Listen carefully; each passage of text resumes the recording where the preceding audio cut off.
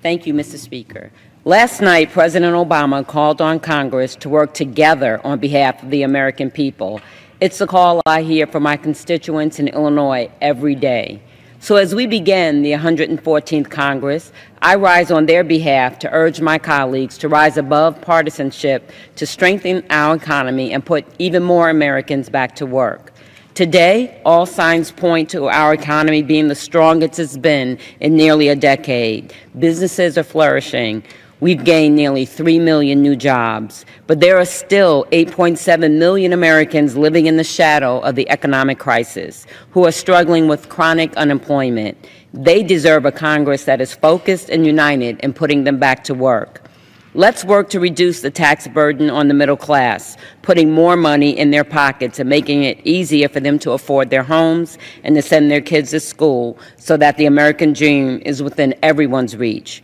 Americans want a Congress that can overcome partisan gridlock to put the people first. I urge my colleagues to put politics aside to find a middle ground to help our middle class and put more Americans on the path to opportunity and prosperity. I yield back. Gentlewoman's time has expired.